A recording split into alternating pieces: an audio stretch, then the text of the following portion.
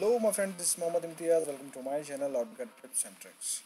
Today I'm going to show you that how to trim the hatch and how to break the hatch from the center of the hatch. For example, sometimes you need to break the hatch, but it's not broken. So you're facing a difficulties. Here is the solution. Please watch till end this video so you can get the solution how to break the hatch. Okay, and how to trim the hatch. Now, for example, I have this wall, like a wall like that. I need to break from the center. Okay.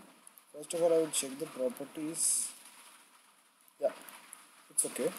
I will tell you how to change the properties when it's not broken. Okay.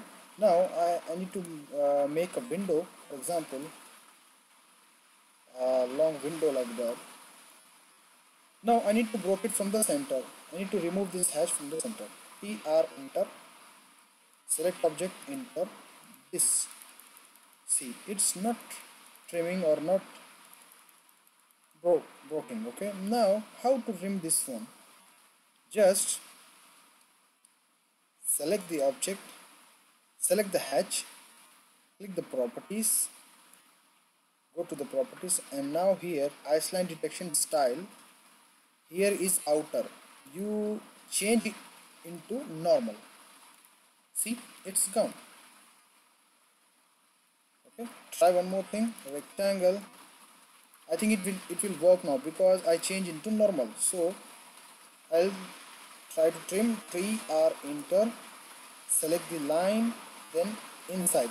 It can trim now because we changed this hatched Iceland detection to outer to normal. Okay, just do this one. You can get your solution of how to break the trim.